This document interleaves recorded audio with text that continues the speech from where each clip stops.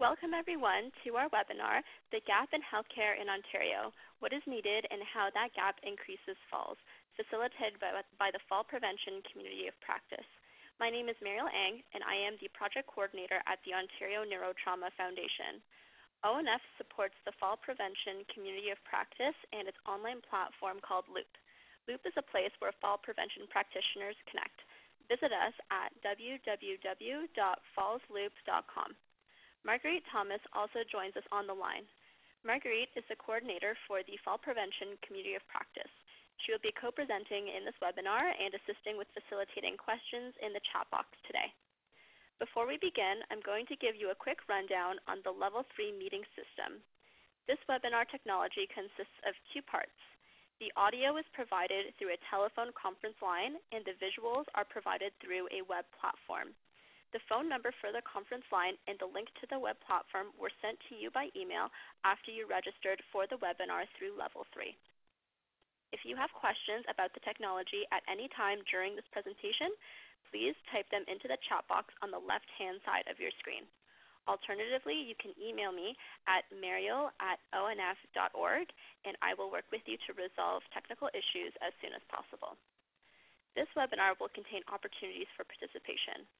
There will be online polls throughout the presentation, which you will answer directly on your screen. There will be a video during this presentation, so please adjust the volume directly on your computer in order to hear the video. The presenters will notify you once the video is being played, and there will be a question and answer period at the end. If you have topic-related questions during the presentation, please type them into the chat box. During the Q&A, questions will be read aloud to the group, and the presenters will respond. The webinar is being recorded, and a YouTube video link will be sent to all participants in about 1 week along with the presentation slides. I would now like to introduce our presenters, Marguerite Thomas, Anna Rusak, and Sue Hochu. Marguerite Thomas has worked in injury prevention since 1996, primarily as a public health nurse, currently as the coordinator of the Fall Prevention Community of Practice with the Ontario Neurotrauma Foundation. Marguerite was also a caregiver for somebody who lived the dental issue caregiving experience. Anna Rusak graduated from the University of Toronto's Master of Public Health program with a specialty in health promotion in 2005. Since then, she's worked at the Haliburton-Kawartha Pine Ridge District Health Unit as a health promoter supporting the Oral Health Department and has been the coordinator of the Ontario Oral Health Alliance since its inception in 2007. Sue Hochu is a registered dental hygienist who graduated from Durham College in 1979. After working in private practice in Ontario and British Columbia, she began to work at the Haliburton-Kawartha Pine Ridge District Health Unit in 1984 until her retirement from there last year. Sue is a member of the oral health advocacy groups, the Northumberland Oral Health Coalition, and the Ontario Oral Health Alliance. Without further ado, I'm going to leave it to Marguerite Thomas to take it away, and she will begin our presentation. Good afternoon, everyone, and welcome. On behalf of Anna, Sue, and myself, we are very pleased to share information on this very important topic with you. Oral care for all, and for older adults in particular, is very near and dear to our hearts, and we hope to share our passion with you and to give you resources for action. A big part of my motivation comes from the story of my own mother, who passed away in 2016 at age 97 and a half. So I'm going to start the presentation by asking everyone, what do you think about oral health and falls? Is there a connection? Please take a moment to fill out the poll.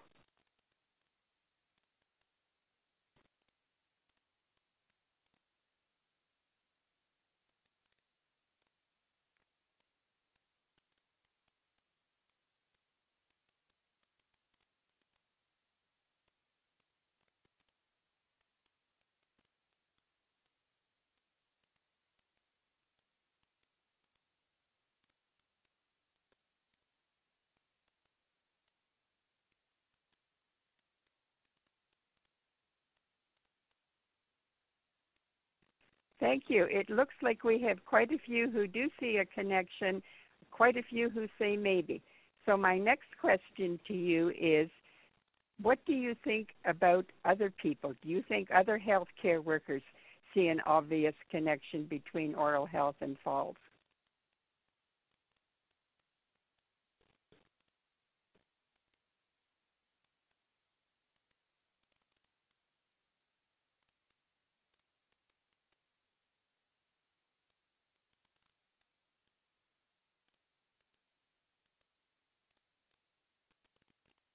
I see we have a large number here who think no, that other healthcare workers do not see a strong connection between oral health and falls.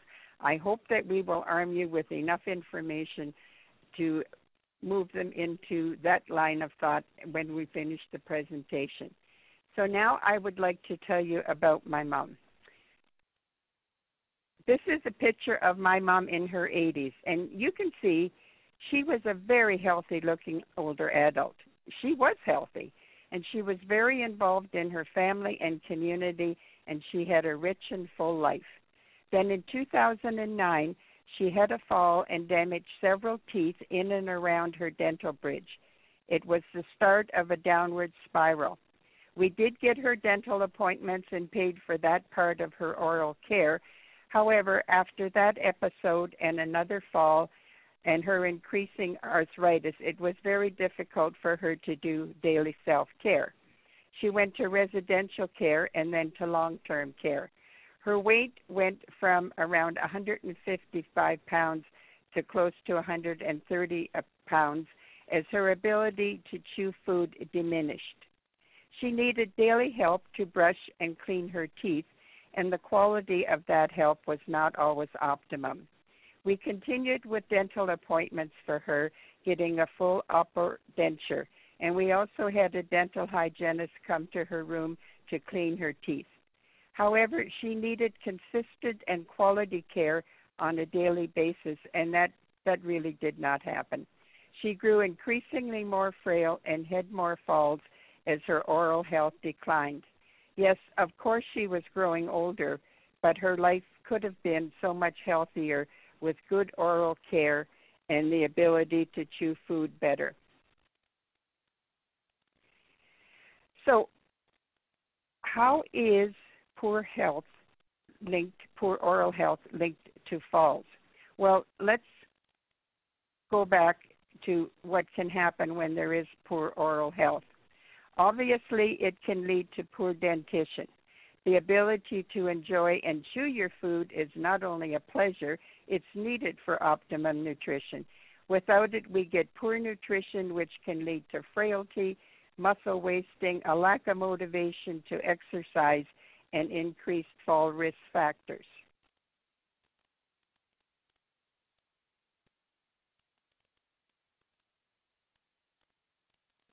Can we link oral health and well-being then? Well, I read many articles to find evidence of the link, and this non-systematic review will be shared with you after the presentation. The conclusion to this slide here is that the oral health status of many older adults is generally deficient. It's compromised. There are more cavities, gum disease, and problems of chewing. And they also concluded that all of us who care for older adults and provide their care should make this a priority. There is more literature to make these connections, and you can see the article titles here showing the differences between poor oral health and general well-being. We do have some agencies who are very helpful. They have designed the programs for oral care for older adults. The education tools are there, but we also need the staff skill, commitment, and the time to make it happen.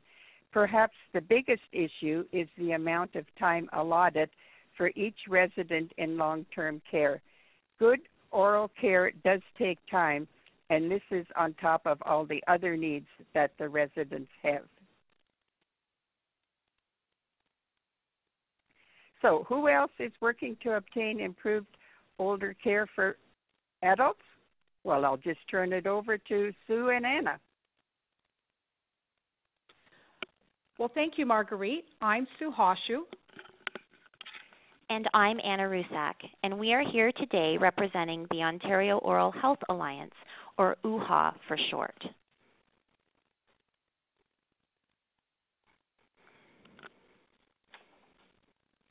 Please help.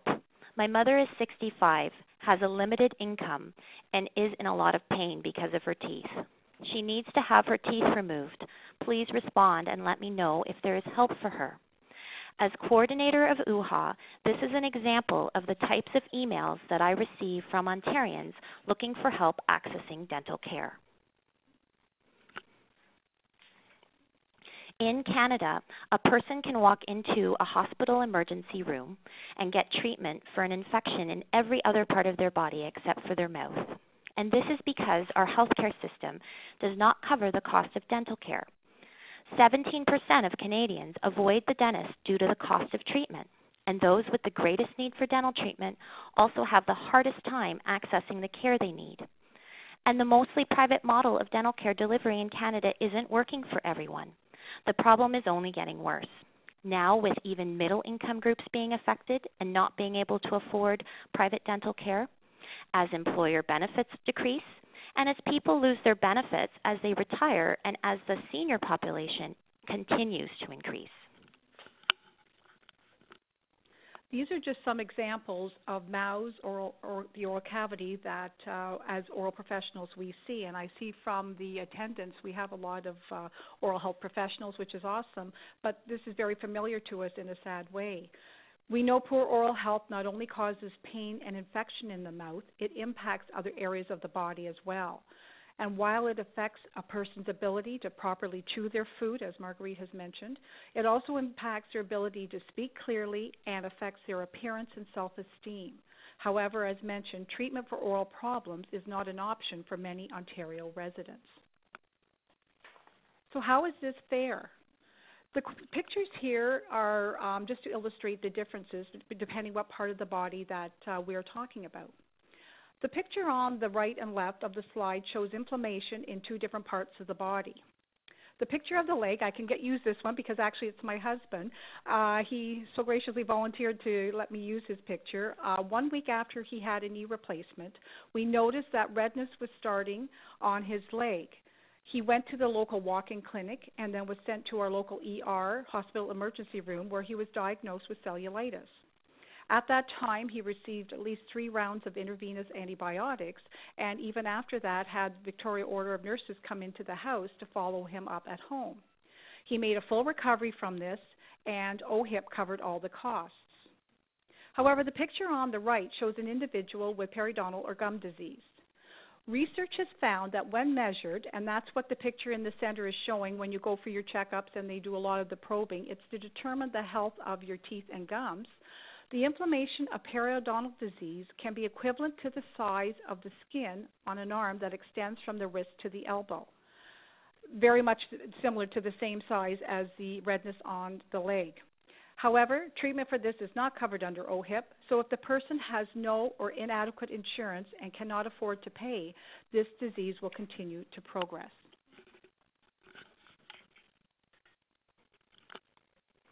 Next, we'd like to share with you a short video that summarizes the problem of access to primary oral health care in Ontario. Please ensure your volume controls are set to their highest levels for this video.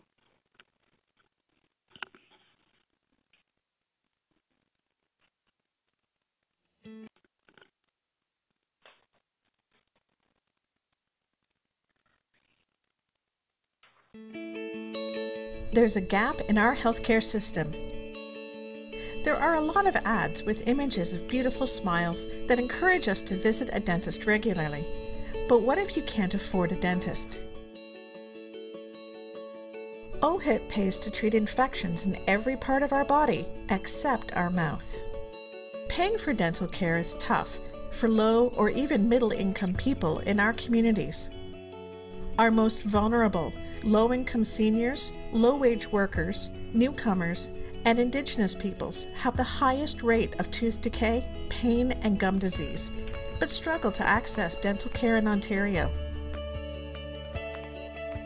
Poor oral health, such as gum disease, tooth decay, and painful teeth, affects overall health. This affects the ability of people with diabetes to manage their disease. It's been linked to low birth weight and preterm babies, and other conditions such as cardiovascular and respiratory diseases. It can lead to poor nutrition, affect self-esteem, and the ability to get and keep a good job. Seniors with poor oral health can have trouble socializing and remaining independent. There are a limited number of programs available. Even then, many people have trouble finding a dentist who will accept public programs or face long wait lists. The bottom line is there are no provincial dental programs for low-income working adults and seniors, including those living in long-term care. Some public health units and community health centers have dental treatment clinics, but not everyone is eligible or has one in their community. People have to then turn to their local emergency room for relief from pain. Hospital ERs are not equipped to treat dental diseases. People can only get an antibiotic, painkiller, or a referral to a dentist they can't afford. It's a big problem that costs us all. Every 9 minutes, someone goes to a hospital for a dental problem, equaling almost 61,000 emergency room visits in 2015. This adds up to at least $31 million annually. Every 3 minutes, someone goes to their doctor for a dental problem, equaling almost 222,000 doctor visits in 2014. This adds up to at least $7.5 million. In total, the lack of access to affordable dental care is costing taxpayers at least $38 million annually in a system that provides no treatment for the problem. In 2014, the government promised to extend dental programs to low-income adults by 2025. The Ontario Oral Health Alliance thinks this is too long to wait when people are suffering from painful dental diseases now. Support the Ontario Oral Health Alliance's call for our provincial government to invest in a public oral health care program. Help close the gap in our healthcare system and add your voice to the call for our government to ensure accessible, affordable, and equitable access to dental care for all Ontarians.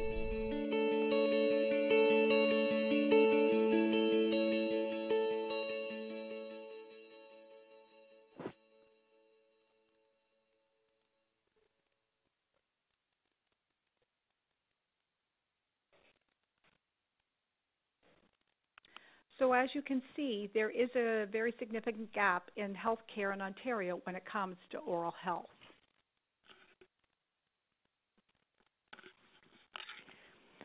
So this slide summarizes or reviews what was mentioned already in the video around what oral health programs are available for Ontarians. So this will be for your reference.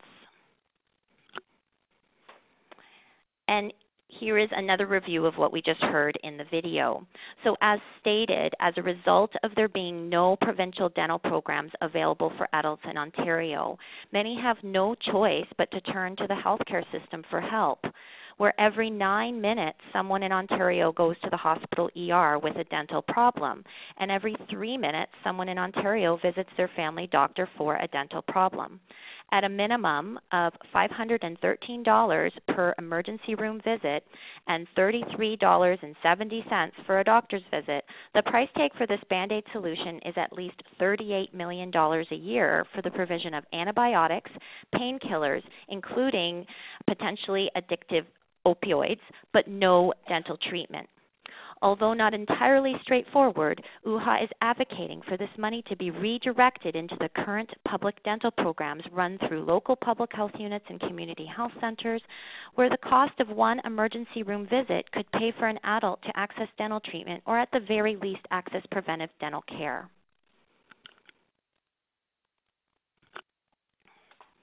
Here are the dental-related emergency room visit stats broken down by age. We've highlighted the senior population numbers. They are lesser than the adult numbers, but this may be due to a number of factors, such as not being able to leave their homes, less number of natural teeth, an increased number of dentures, lack of recognition that a healthy mouth is necessary for a healthy body. We are focusing on seniors today, but we wanted to relay the message that if something doesn't change for the general adult population, and if equitable access to dental care for all ages is not improved, then the risk of falls will only continue to increase as our population ages. Please help. I am constantly in pain. Sharp pains through my mouth and head, constant headaches. I can only take Tylenol to help with the pain, as anything stronger affects my ability to care for my children. Any information you could provide would be greatly appreciated. So as a result of hearing these stories many, many times and working with a lot of the residents of Ontario who were experiencing this, groups of concerned citizens across Ontario formed together to try to see what we could do to help people in our communities. Over time, we became aware as groups that there were other like-minded groups across the province, and it became obvious that we would be stronger if we had a united voice. Thus, in 2007, OHIP was formed. Our mission is to promote access to oral health programs that are currently available, such as Healthy Smiles Ontario, Ontario Works, and the Ontario Disability Support Program, ODSP. Another way of our mission to promote is to help people connect with and promote the limited services that are already available in their community. As Anna has mentioned, she receives emails all the time from people around the province. We also advocate for the improvement of oral health programs for children and to advocate for the expansion of provincial oral health programs for low-income adults and, of course, to include seniors. And in case you're not aware of it, there is no universal dental program for residents of long-term care facilities. Our vision: we want a system that allows for equitable access to oral health care for all Ontarians.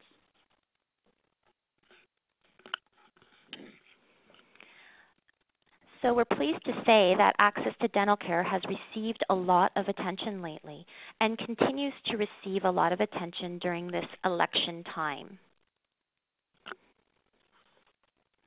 One of OHIP's latest advocacy movements was a dental petition campaign that started in the fall of 2016, supporting the need for the Ontario government to speed up its promise to expand dental programs to adults by 2025. This was a Liberal budget promise made in 2014. OHIP members from across the province have been working hard since the launch of this petition campaign, collecting signatures and presenting petitions to MPPs. These petitions have succeeded in getting the message out about the problem. At least 39 members of provincial parliament have been reached, and dozens of petitions have been tabled at legislature. This is an article that ran last year in the Toronto Star. An ER doctor, Dr. Hassan Sheikh, who was also a guest speaker at our recent OHIP forum at Queen's Park in March, opened up about the challenges he faces when he sees yet another person come through the emergency room with a dental-related issue.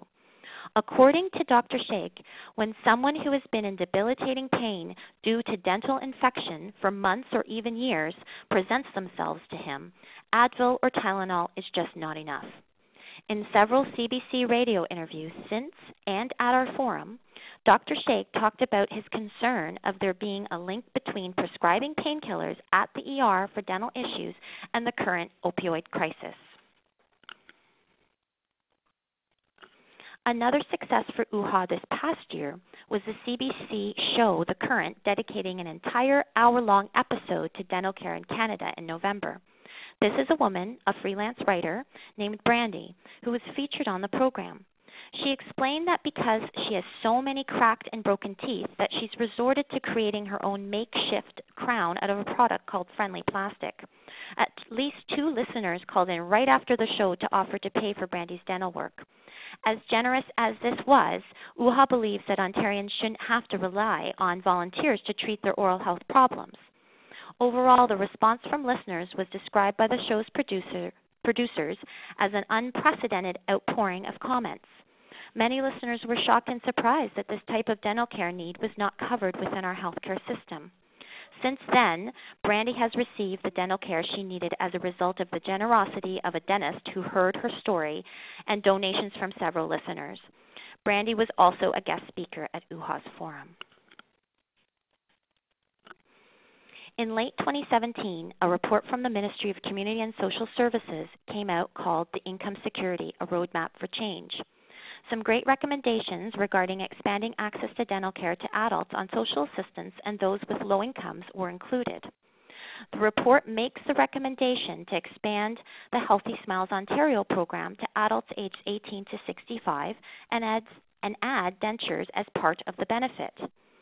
It looks like this was an oversight where an assumption was made that seniors 65 plus get dental care covered, which of course they do not.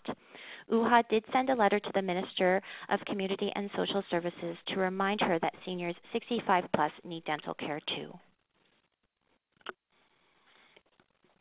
Here are some photos from our recent forum at Queen's Park in March.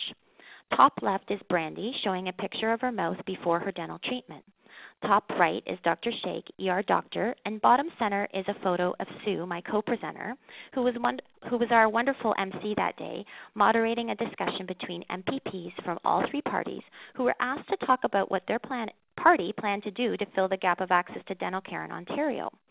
The forum took place a few days after the NDP announced their plan to provide a dental program for all, including for all seniors, if elected in June.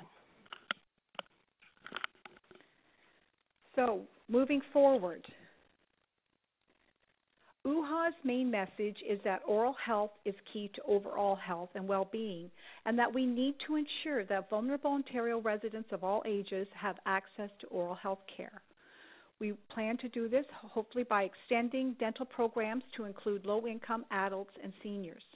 This should not only include dental treatment, but also prevention, since according to the Canadian Dental Association, 7 out of 10 Canadians will develop gum disease of some form at some time in their life.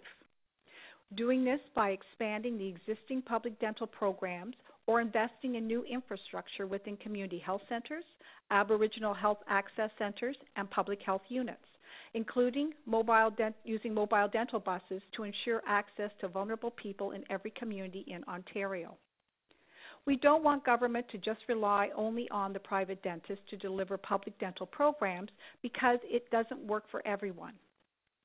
OHIP conducted a survey last summer of public health units and found that in communities across Ontario, many private dental practices will not accept adults who are on social assistance programs. We hear that many private dentists admit they are frustrated because low-income people cannot pay and are often missing appointments. And academic research has shown that most people living on low income prefer to be treated in public dental clinics where they are welcomed and valued and don't experience the stigma of their situation. OHIP has presented a detailed version of this proposal to all three political parties, who received it, and they seemed receptive and very supportive. With just 3 weeks before the Ontario provincial election, all of the three major parties have made some kind of a commitment related to expanding dental benefits. We can't remember a time when dental care was as hot of an election topic in Ontario. In its 2018 budget, the current Liberal government has promised up to $400 per person per year for dental care and drug benefits. The PC party recently, last Saturday, announced its plan to provide a dental program for low-income seniors and make investments in public health units, community health centers, and Aboriginal health access centers so they can expand their ability to deliver or begin delivering dental services, and invest in mobile dental buses to service rural areas, coding many aspects of OHIP's low-income dental proposal. The NDPs have also used OHIP's costs and figures and research on the topic to develop their promise for a dental program for all Ontarians. In preparation for the election on June 7th, OHIP has created a one-page election ask for members to use when talking to local candidates about this issue. We are recommending that our members and anyone interested in this issue share this one-pager with their community partners and friends, take it to meetings, write letters to the editor, share local stories, attend all candidates' meetings, and talk to local candidates about the connection between oral health and falls in the elderly, and ask for more information about how their party plans to address the gap in access to dental care in Ontario for adults and seniors. Please visit our website for more information and advocacy-related resources on access to dental care, and feel free to email me directly if you have any questions at all or would like to receive regular updates from OHIP. My email will be included on our last slide. So why are we doing this? I'm 45, I really need help with dental. All of my teeth are decayed and I'm in pain all the time. Currently, I have no income.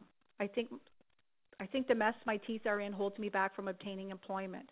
I've always worked in the retail field, and I think people judge me because of my teeth. I would appreciate any help you have to offer. How do you respond to that when you know there's nothing out there? So because of this, as we mentioned, OHIP was formed, and this is one of the main reasons we are working towards resolving this issue. Anna responds to each email that she receives and refers them to OHIP partners, typically public health or community health center staff, who hopefully will be able to help connect the person with someone in their community to help them get the care they need until the current system changes. Whether it be a low-cost dental clinic at a CHC or public health unit, whether it be a dentist that offers lower rates or will do pro bono work, or a church or nonprofit group that has a pot of money that they can offer people for things like dental care. Unfortunately, there are times when there's absolutely nowhere to refer the client in their community and they have no other choice but to visit the doctor or go to their ER. So why are we doing this and asking you to join us? Well, this is a postcard campaign we had that are pictures of real Ontario residents who are living with pain and infection. And in the center is Chantel, and this is why we are so pleased to be able to do this, because this is Chantel before and after receiving dental treatment. She feels so much better about herself. She was able to get off Ontario Works, and the only comment she had about it as well was that she says her cheeks still hurt, but from smiling so much. But just as a note of interest, this was about 4 years ago that Chantel had all of her dental treatment done. And at the March symposium at Queen's Park, Chantel was there and I got to chat with her. And she did make the comment that as thrilled as she was to get the dental treatment, because she can't afford to go all the time to the dentist or as often as required, that she is starting to experience some problems again. So again, we can't stress enough, while the dental treatment is so important, prevention is as necessary as well. So this is why we are doing this, because there are many, many more Chantels in our community and province who need our voice.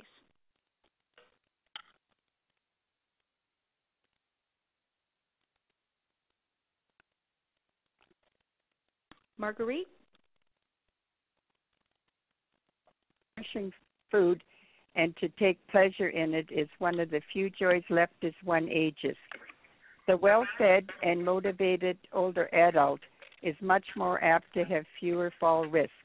We need to help get the message out. We need to create affordable dental care and to make effective oral care an everyday happening for our older adults. Two of the things in particular with older adults are accessible dental offices. We had made appointments for my mom at the point where she needed a full denture, called an office to see that it was accessible, and they told us it was. But the outside ramp was very steep, very difficult, and she was very frail, difficult to move. We get into the office, and to try to get a person from the wheelchair into the dental chair with the size of it was really quite an athletic feat, and that just really shouldn't happen. And the other big thing is to have more time for the PSWs to give that care to our dear souls who are in long-term care. So there's many things we have to work on, but by working together, we can improve the oral health and the overall health of all Ontarians.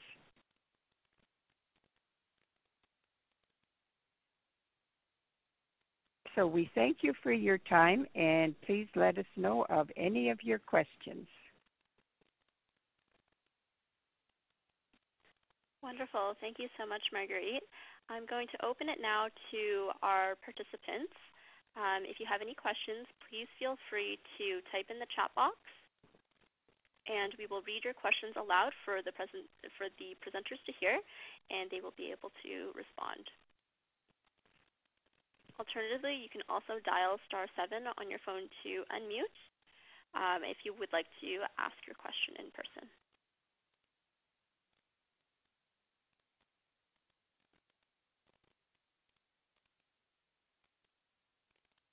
So there is one comment I see in the chat box by Emily Powell.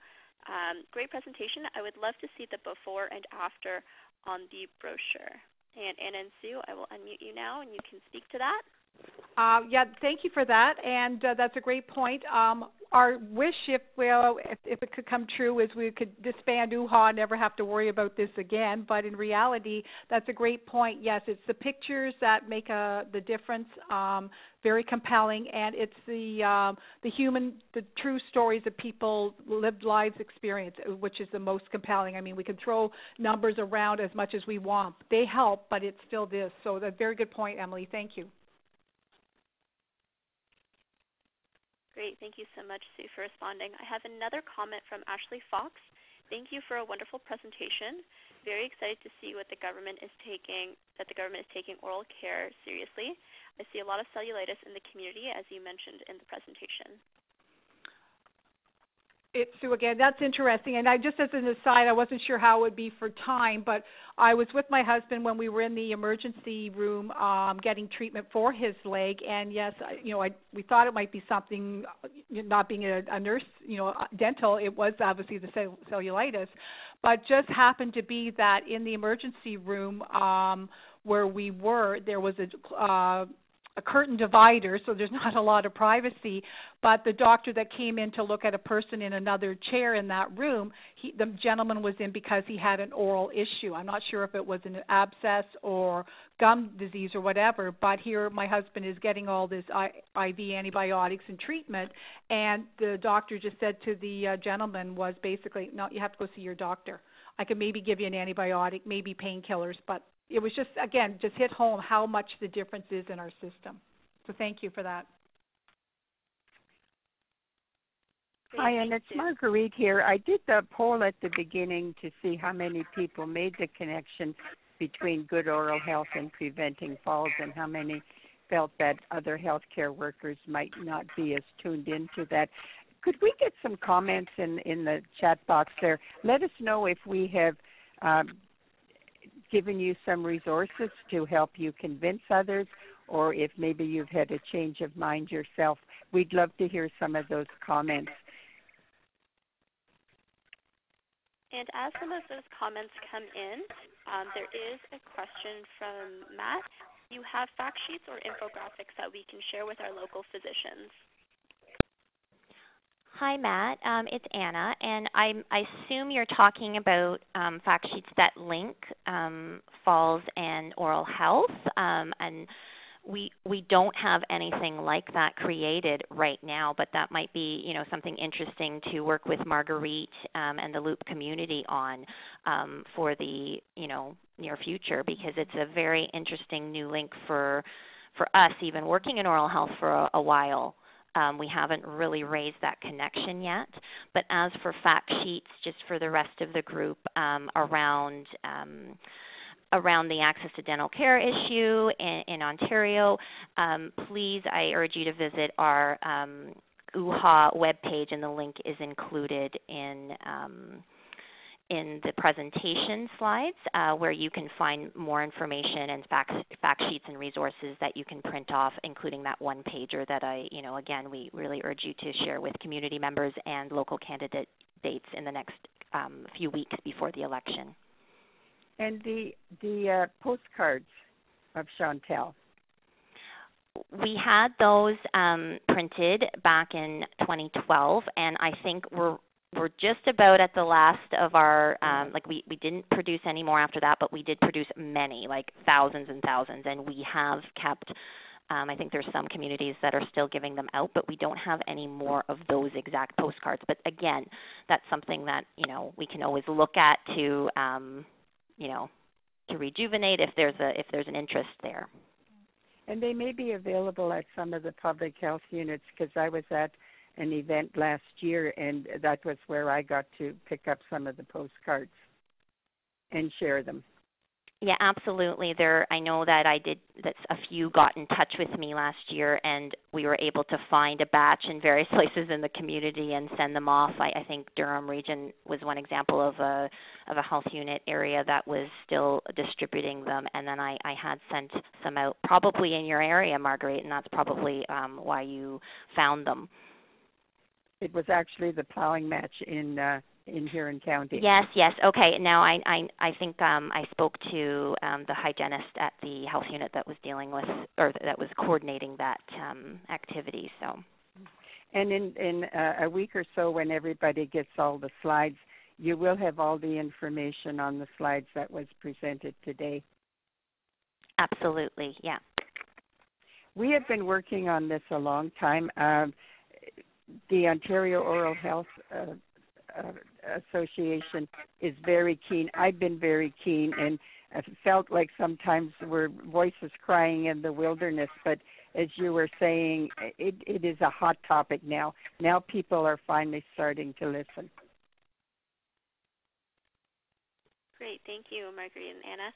There is one more question from Anne-Marie Konigan. Chantel is a great example of an individual who needs follow-up preventive care. Are you able to add the community clinics and dental hygiene programs to your list of resources who can provide that preventative/maintenance care?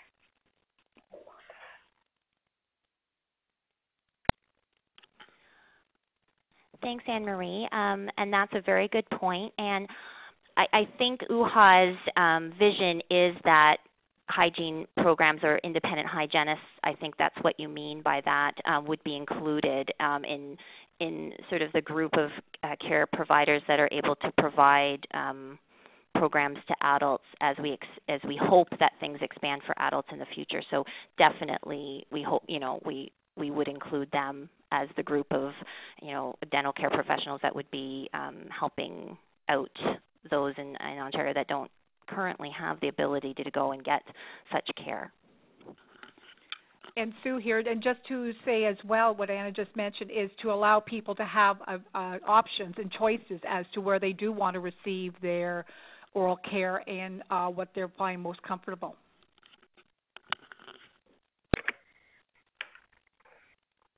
Wonderful. Thank you, Anna and Sue.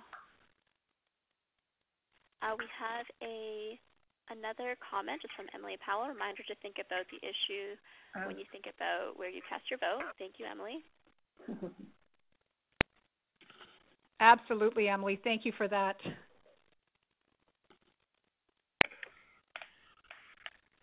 And just a reminder, November is Fall Prevention Month. That's coming up quickly. Time to start doing planning for it. And last year we were hoping that we would have some oral care programs for older adults with the dental hygienist program, and unfortunately with the colleges being on strike at that time, they could not do it. But November is Fall Prevention Month coming up, just a little extra incentive to look at great oral care for our older adults. Great, thank you for the reminder, Marguerite. If there are any more questions, please feel free to type them in the chat box.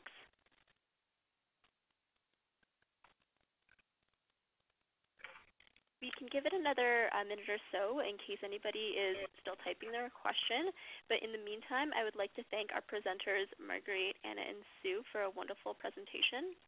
I'm sure that there are many people out there who don't consider the link between oral health and falls, but we all know that the issue of falls is so much multifactorial, and it was great to hear that you make all of those links and those connections in your presentation today.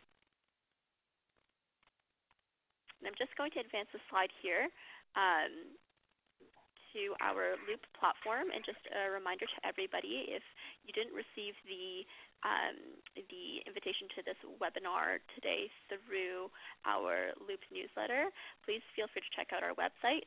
It is a communication platform for anybody who is interested in fall prevention. The website is on your screen there, www.fallsloop.com.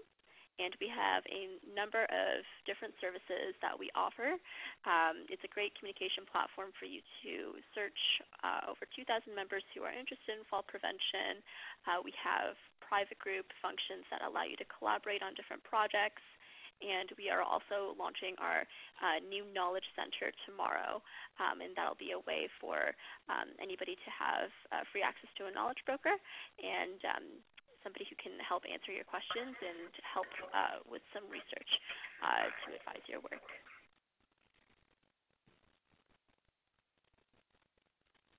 Okay, so I'm not seeing any more questions in the comment section. So I think we can adjourn a little bit early today. So thank you to all of our participants for joining us, engaging in a great discussion. Please don't close the window just yet. Wait until you have been redirected to the next screen where a brief evaluation survey will launch in your browser. We'd really appreciate it if you could provide us some feedback so that we can continue to offer high-quality webinars. So thank you to you all, and have a wonderful day. See you next time. Thank you.